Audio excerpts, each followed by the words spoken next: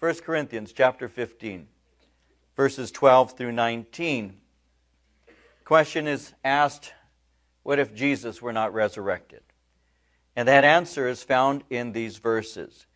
Beginning at verse 12, reading to verse 19, Paul writes, "Now if Christ is preached that he has been raised from the dead, how do some among you say that there is no resurrection of the dead? But if there's no resurrection of the dead, then Christ is not risen. And if Christ is not risen, then our preaching is vain, your faith is also vain, yes, and we are found false witnesses of God, because we have testified of God that he raised up Christ, whom he did not raise up, if in fact the dead do not rise. For if the dead do not rise, then Christ is not risen. And if Christ is not risen, your faith is futile. You are still in your sins. Then also those who have fallen asleep in Christ have perished.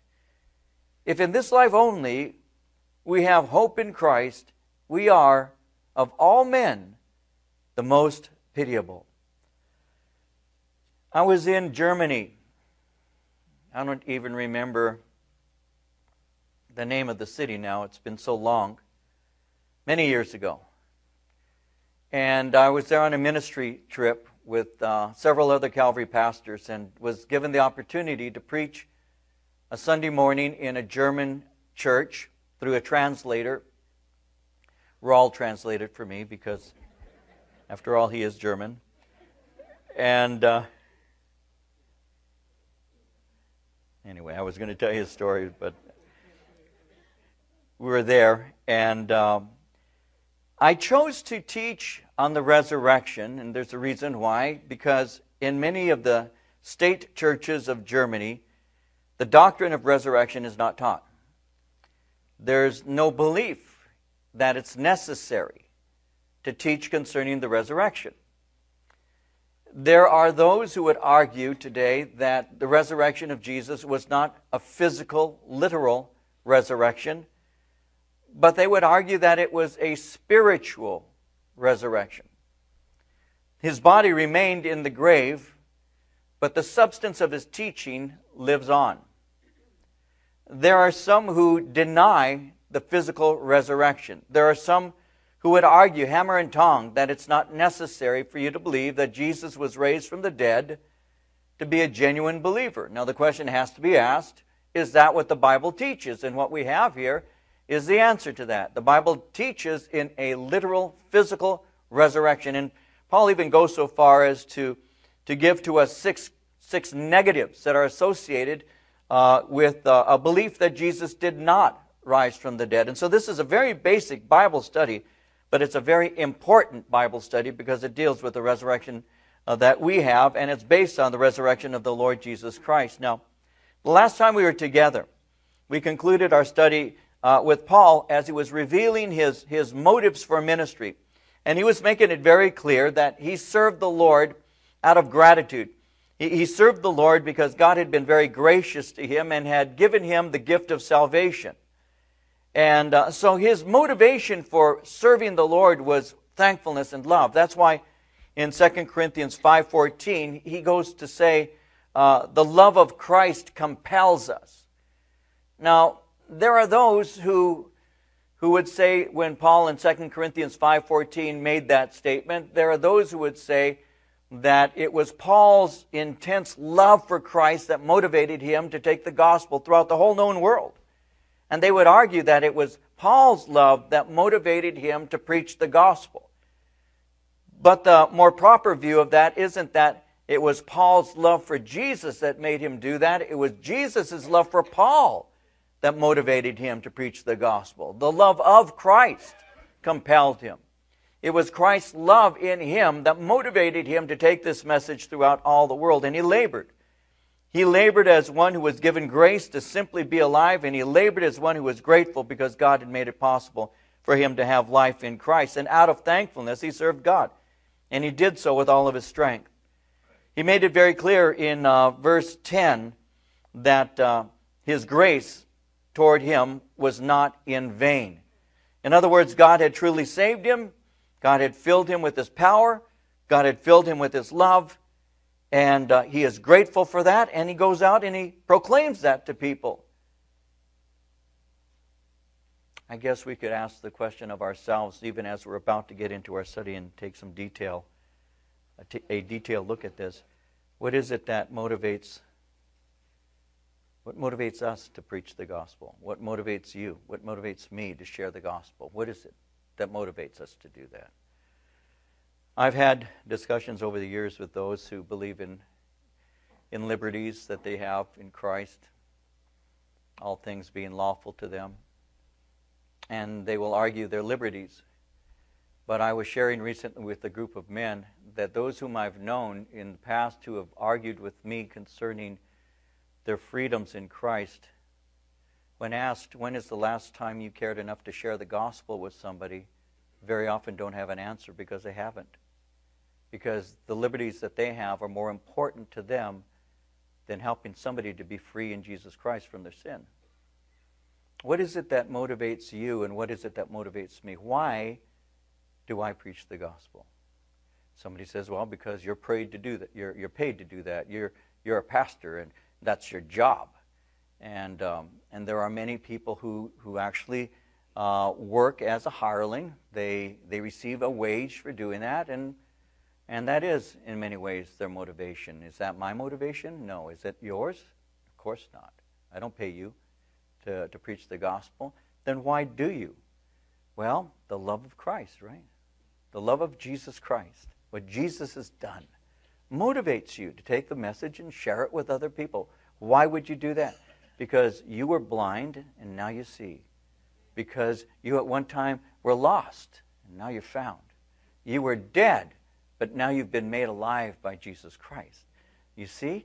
And so the Lord moved in your life and motivated you, and that's why you do what you do, and that's why I do what I do. I take this gospel and I share it because of what Christ has done for me. Before Paul was saved, he was a persecutor of believers. And the Bible makes it very clear through his own pen and testimony concerning him that he was filled with hatred for Christians. And he did all that he could to destroy what he considered to be a heretical religious belief. When he was writing to Timothy in 1 Timothy chapter 1, verses 12 through 15, Paul said, I thank Christ Jesus our Lord, who has given me strength, that he considered me faithful, appointing me to his service, even though I was once a blasphemer and a persecutor and a violent man. I was shown mercy because I acted in ignorance and unbelief.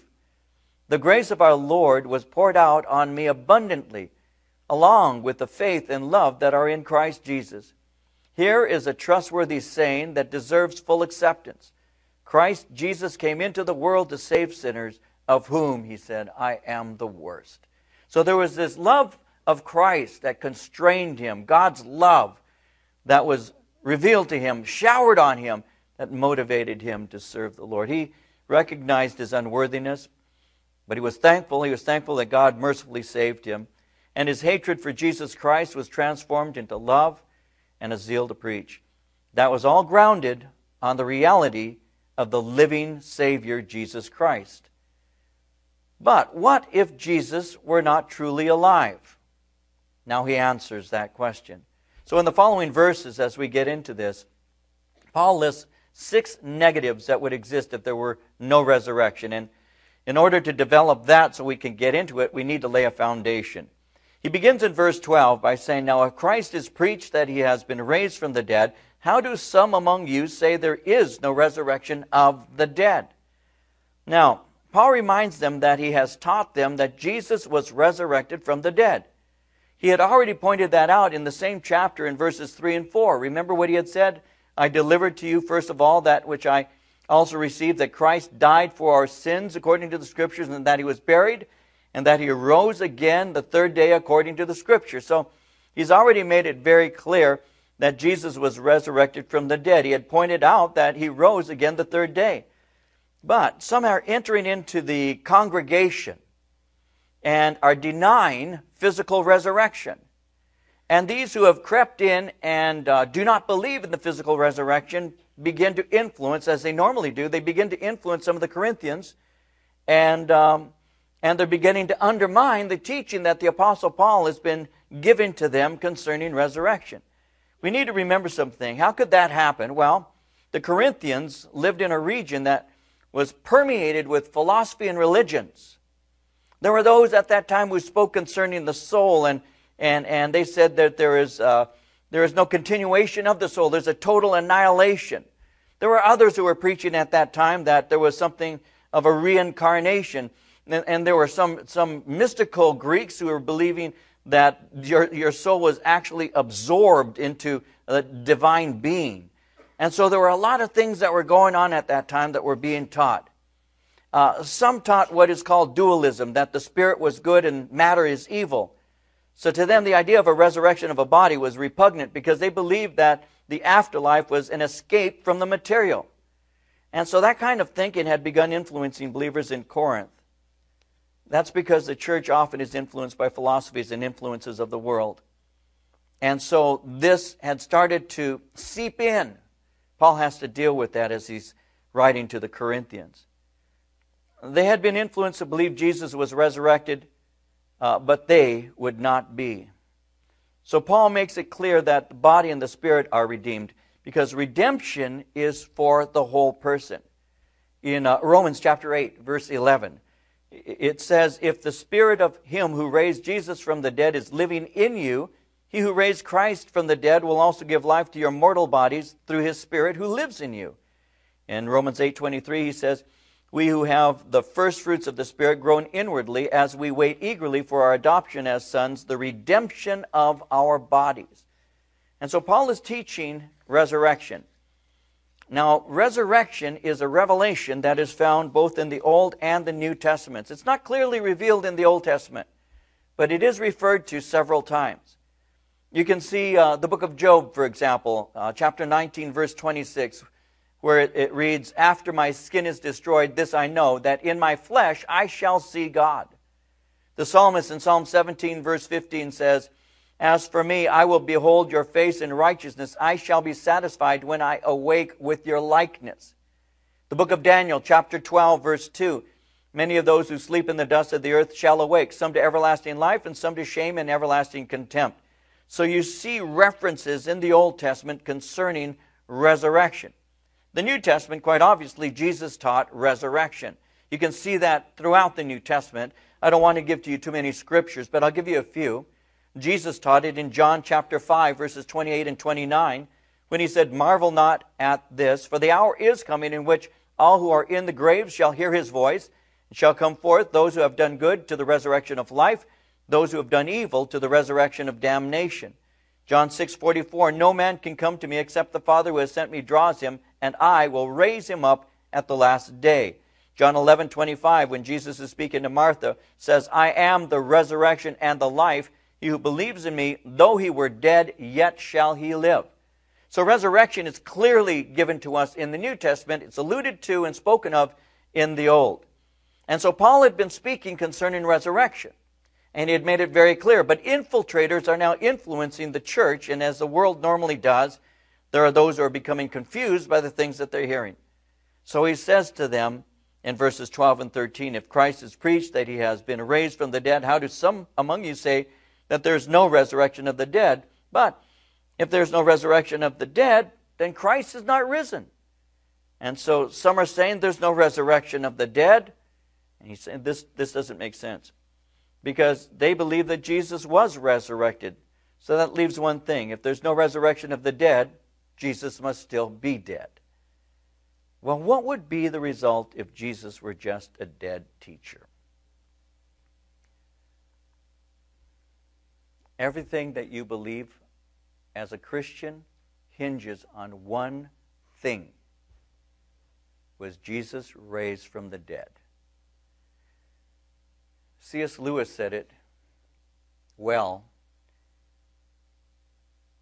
when he spoke of Jesus as being either a lunatic or a liar. A lunatic in that he taught so very often that he would be resurrected, and if resurrection didn't happen, then he'd be crazy, he'd be a liar. because he was preaching that there's a resurrection. He taught resurrection. He stated that he would be resurrected, and because he lives, we would live also. And so either he's a lunatic or he's a liar or he's the Lord. And that's basically your options. Did Jesus indeed teach that he would be resurrected and that we also would be resurrected? And was he indeed and in fact, was he raised from the dead? If there is no resurrection of the dead, Jesus is still dead. But what would be the result? Well, he says in verse 14, if Christ is not risen, then our preaching is vain. Our preaching is futile. If Christ is still dead, then the message of the cross and the message of resurrection is futile and worthless. Because there's nothing worth preaching. There's no heavenly hope for us. That philosopher and religious genius John Lennon would be right. Imagine there's no heaven. It's easy if you try. No hell below us, above us only sky. So he'd be right, wouldn't he? But Jesus taught that there's resurrection. He taught that there's hope. And because he raised from the dead, we have hope that we too will one day see him face to face. That's why in John 14, 1 through 3, he'd say, let not your heart be troubled. You believe in God, believe also in me. In my Father's house are many mansions. If it were not so, I would have told you. I go and prepare a place for you. And if I go and prepare a place for you, I will come again, receive you unto myself, that where I am, there you may be also. And so Jesus gives us the hope. And he taught us that there is such a thing as resurrection. And we can trust in him. And therefore, if he were not resurrected, then our preaching would be futile. And he says that's a negative. Secondly, he said, if Christ is not risen, then our preaching is vain, and your faith is also vain.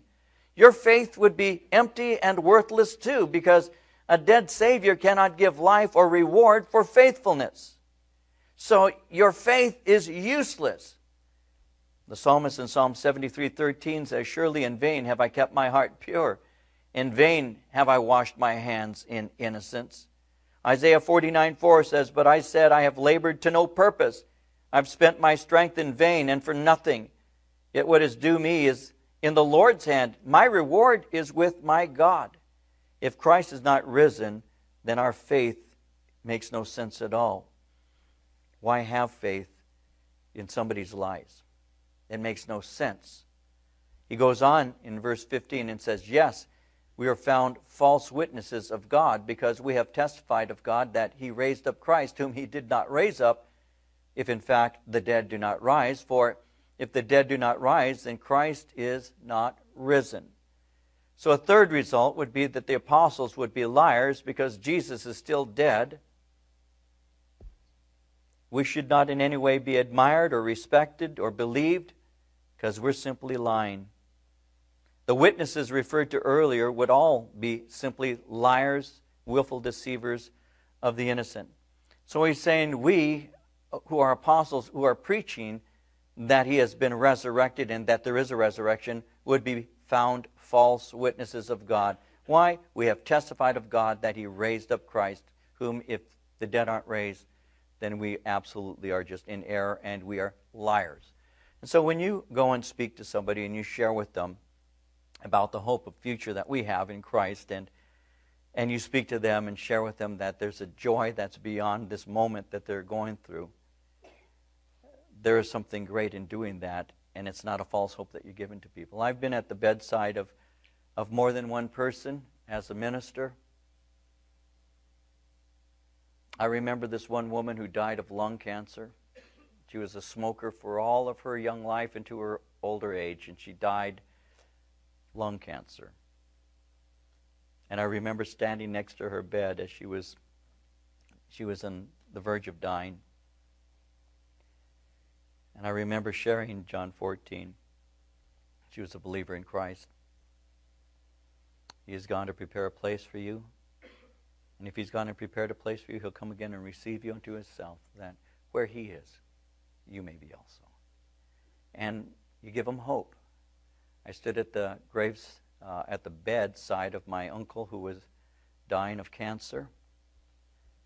And this was a man who, when I was growing up, he was a big and he was a strong man. To me, he was big and strong. As I grew older, I came to realize he wasn't as big as I thought, but he certainly was strong. my Uncle Ray. And there I was in the hospital room with him, and my aunt, his wife, my Aunt Billy, said to me, because he hadn't awakened, he had been slipping into a coma, she speaks to me and she says to me, she says, Mijo, she says, speak to your uncle. And she said, talk to him like a Rosales. Now, when she said that, that made me laugh, because my family's loud. You know, Rosaleses can be loud. We just are. And when she said that, it made me laugh, because she was simply saying, just talk to him. Raise your voice, son. And so I remember standing next to my Uncle Ray, and I said the same thing, John chapter 14. My uncle hadn't been out of this coma. He hadn't awakened or shown any sign of awareness until I put my hand on his shoulder that night, and I touched his shoulder, and I said to him, Uncle Ray, it's your nephew David. I said, I'm here to pray for you. And then he awakened for just a moment, as I remember, and he said, pray. And he slipped back. And I remember laying my hand on him, and I said, you know, Uncle Ray, Jesus has gone to prepare a place for you. The same scriptures that I've given at many, many bedsides. That promise. I'm not lying to these people who are about to die. I laid my hands on my own father when he was dying and said the same thing to him. Jesus is preparing a place for you, Daddy, that you will be with him. That's not a lie, is it? It's the truth. It's what gives us hope. It's what strengthens us. And Paul is saying here very simply, he's saying, if the dead don't rise, then we are liars. And you shouldn't listen to us if indeed they don't rise from the dead. And he says, we are found false witnesses. Not only that, in verse 17, he goes, and if Christ is not risen, your faith is futile. You are still in your sins. All men would still be in their sins. That would include the Corinthians. That would include those who are trusting in Christ for forgiveness of sins. Because if he is not risen, the consequence is not that death ends life. The consequence is they're still in their sinful condition. There's no hope for them. When the Lord Jesus Christ died on the cross, was buried, he took upon himself our sins. When he was raised from the dead, he was raised for our justification. So the fact that Jesus Christ took upon himself our sins and was raised from the dead demonstrates that he has the power to bear our sins away from us as the Lamb of God who taketh away the sin of the world, and is capable of causing us to stand before God and be declared not guilty. And so I rest my hope not on just some vague promises. I rest my hope. My faith is not in vain. I rest my hope on a fact of the resurrection of Jesus Christ. That Jesus Christ, who died, was raised the third day, which justifies all of his statements concerning his teaching. And I can trust in him and believe in him because what he has said is true. And so as a believer, I can say the one whom I have trusted has told me the truth and demonstrated the truthfulness of his statements by raising from the dead. In verse 18, he says, then also those who have fallen asleep in Christ have perished. So there's a fifth consequence. The dead have perished forever with no true hope. Their destiny would be eternal damnation. There would be no hope. They've died, even though they profess faith in Christ, but there's no salvation for them. The wages of sin, the Scripture says, is death. And it's appointed unto men to die once, and after this, the judgment. Paul says in 1 Thessalonians 4:13 and 14, brothers, we do not want you to be ignorant about those who have fallen asleep, or to grieve like the rest of men who have no hope. We believe that Jesus died and rose again, and so we believe that God will bring with Jesus those who have fallen asleep in him. There is grief when someone dies. There's no doubt about that. You've lost friends and loved ones. You've had people that you cared about, and you've seen them die. And if you had no faith in Christ and they didn't have a relationship with God, then that's the most painful thing that you can do. I had a cousin whose name was Richie. Richie was very dear to me. He was a few years older than me. And Richie grew up in Venice. And in the 50s, early 60s, Richie had gotten into the gangster lifestyle. And on an occasion, he had gotten in a fight with some guys, and somebody took out a 2x4 and hit him in the head and split his skull open. And Richie was hospitalized.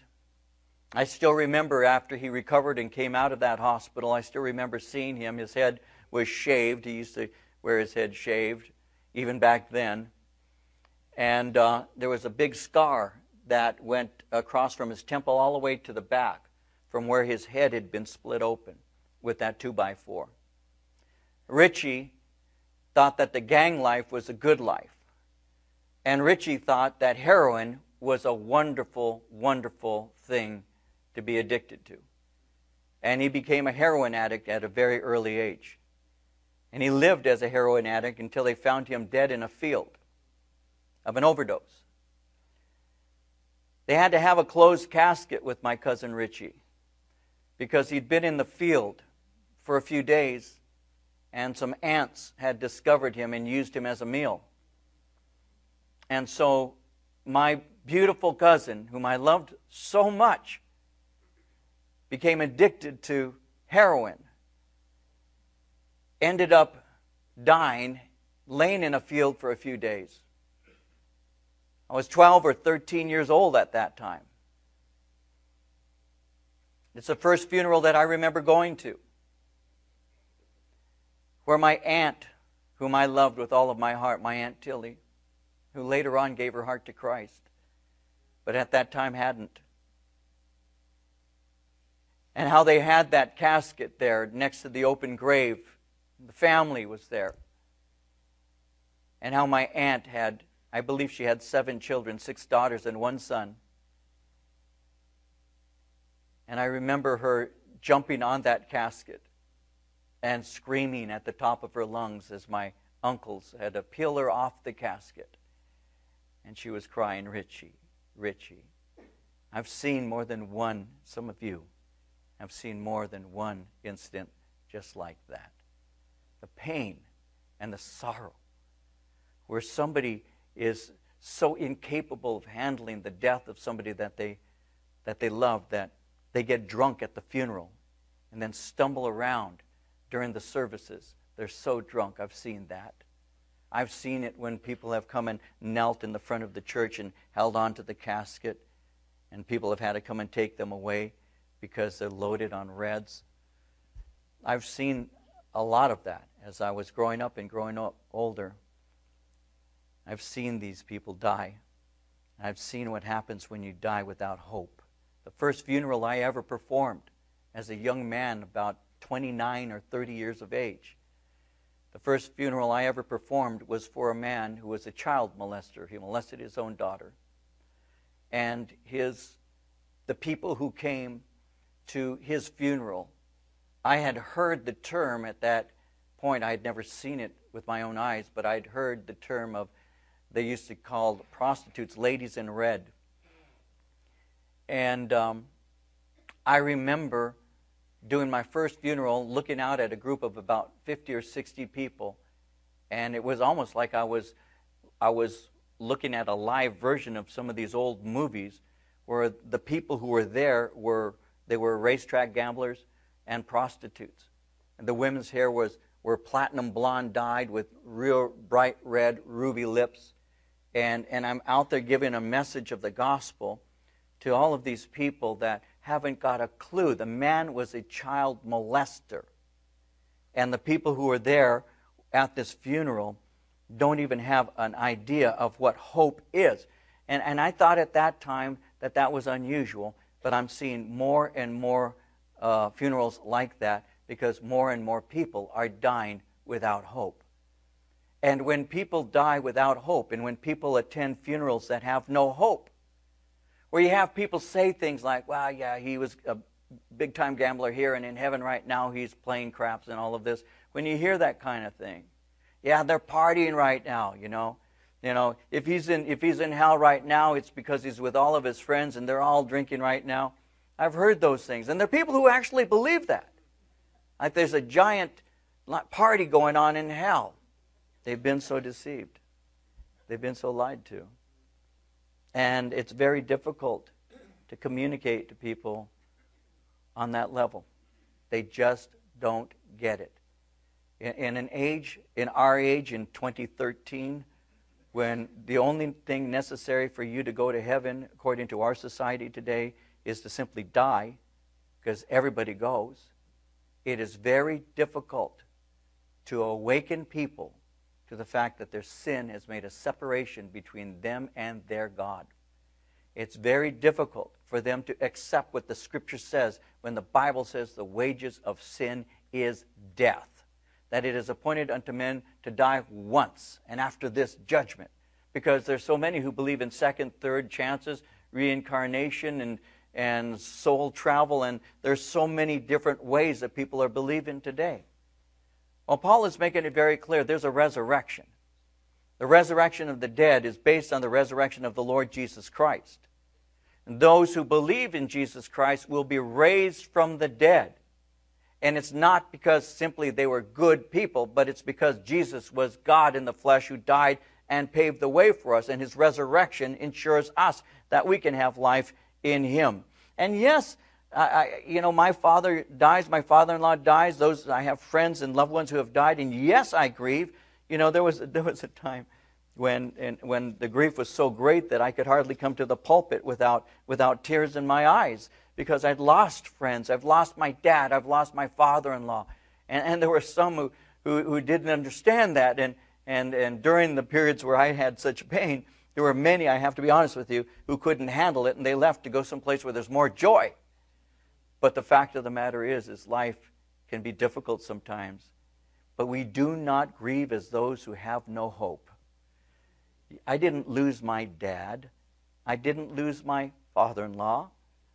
Because when you lose something, you don't know where it is. I never lost them. I know exactly where they are. See, I know. What gives me that hope? Jesus' resurrection. The resurrection of Jesus Christ ensures me that one of these days I will be resurrected too. He says in verse 19, if in this life only we have hope in Christ, we are of all men the most pitiable. If this faith that we're preaching is just a myth, then the things that we're enduring, well, it's ridiculous for us to go through these things. We ought to be eating and drinking and making merry, just partying our lives away. There's no persecution for the ones who flow along with the stream of the current ideologies. I mean, if you want to avoid persecution, all you need to do is agree with everybody. That's all you need to do. They say this, just agree with them. They'll be your friend for life. They're not going to persecute you. Just agree with them. But if you're anything like me, I'm not able to agree with everything. There was a time when I tried.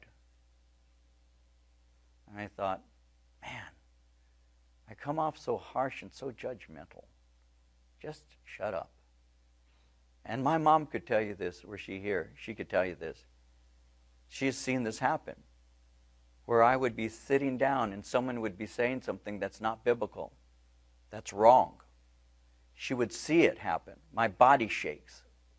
Literally does. She would see me starting to move.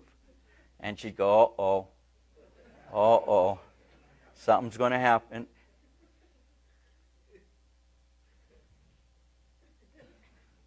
That's not true. This is what the Word of God says. She saw me do that before I was pastoring a church. She saw me doing that when I was 22 and 23 years old. Because when I heard something that was not lining up with God's Word, then it needs to be responded to. But the problem is that doesn't make you the most popular person in the house. People will get upset at you. Why do you take things so seriously?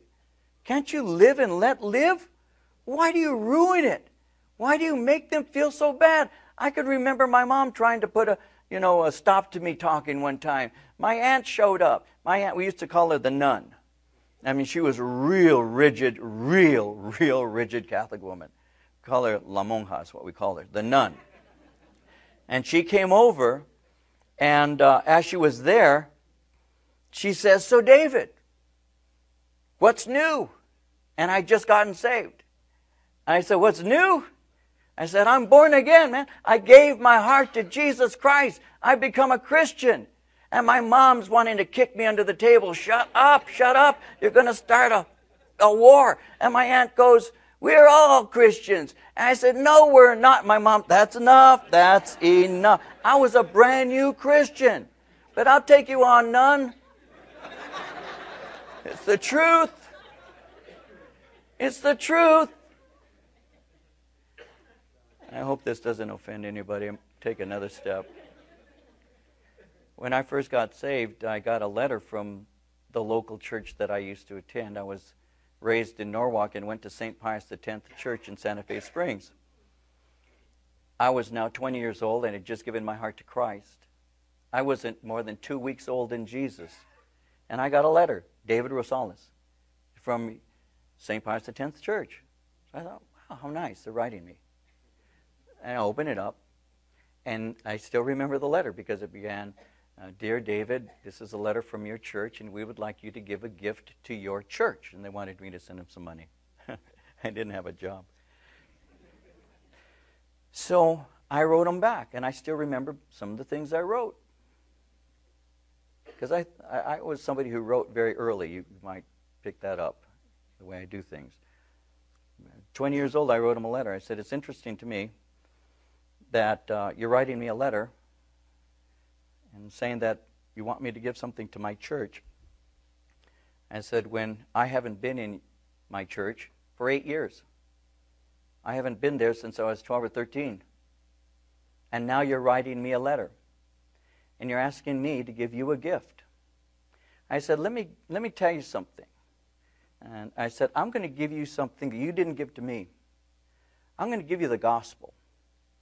And I wrote the gospel out. Jesus, and I told him about Jesus died for my sins. He was resurrected the third day. I believe in him and I can have eternal life. I said, "I'm giving to you a message that you never gave to me in the years that I sat in those pews. So if you want a gift, the best gift that you can ever have is the gift of eternal life that comes through faith in the Lord Jesus Christ, who forgives you of all your sins, cleanses you, and gives you a hope for the future." I was already speaking like I am right now 42 years ago, because that's the gospel of Jesus Christ. And that's the hope that we have. It comes through him. That's the only way. If you're going to clap, really clap. I mean,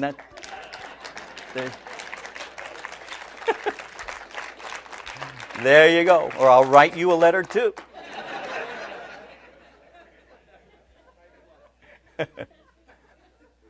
In Luke chapter 12, verses 16 through 21, Luke records how Jesus told them this parable. "The ground of a certain rich man produced a good crop. He thought to himself, 'What shall I do? I have no place to store my crops.' Then he said, 'This is what I'll do. I will tear down my barns and build bigger ones. And there I will store all my grain and my goods. And I'll say to myself, you have plenty of good things laid up for many years. Take life easy. Eat, drink, be merry.' But God said to him, 'You fool, this very night your life will be demanded from you. Then who will get what you have prepared for yourself? This is how it will be with anyone who stores up things for himself but is not rich toward God.'" If Jesus Christ remained in the grave and was not resurrected, then we should be most pitied, because we are the offscouring, because people do not like the message that we preach, and they take it out on us. The Christian life isn't an easy life. Those who would say to you that it is aren't telling you the truth. The Christian life is a difficult one, isn't it? Any dead fish can float downstream. but it takes a living one to go against the current. And the current that we go against is the current of popular philosophy and common culture. And when you stand up, and you don't have to be, by the way, a theologian like I shared. I was sharing the little that God gave to me from the first few weeks that I got saved. You don't have to be an established theologian. You just need to know what you believe. And you need to be correct in the things that you share. But it does not take a Masters of Divinity to be able to share with somebody the goodness of God. It does take an experience with God and His salvation. It does take a love for His Word. It does take having solid foundations of fellowship with friends who can encourage you. It does take being taught the Word of God. And it does take prayer and devotion. But it especially takes a willingness to stand up and be counted, to speak when nobody else will, and to be willing to share what is true. And yes, you will be persecuted. Those who shall live godly in Christ Jesus shall suffer persecution. It's one of the promises Jesus made when He said, "Ye shall be hated by all men for my name's sake." But guess what? You're not going to be liked by everybody anyway. So why don't we just make a decision that we're going to be loved by the one whose love really matters? Because the one whose love really matters is Jesus Himself. Now, thank God that we have brothers and sisters who love us. I so appreciate it. I do. And I get letters every once in a while that are such encouragements, and I love it. But at the same time, what really keeps me going is that desire to hear Jesus say, "Well done." I want Him to say, "My good and my faithful servant." I want to hear Him say, "Enter into the joy of the Lord that's been prepared for you from the foundation of the world." Now that is what I want to hear. And so my mother and father can forsake me, but God will lift me up. And so Paul is saying, listen, if Jesus were not resurrected, you could pity us the most, because look at what we've gone through. Look at the persecutions we've endured. We've lost so much, and yet we've gained everything. We're just passing through. The world is not our home. We're going to be there someday, seeing Him face to face. And it's all based on whether or not He was raised from the dead. Was He raised from the dead? The Bible answer is absolutely. All gospel preaching is centered on one thing: the resurrection of Jesus Christ. Was He raised? Absolutely. Are we going to be raised with Him? Yes. And where will we dwell? In glory with Him. And how long will that be? Forever and ever and ever and ever. Amen.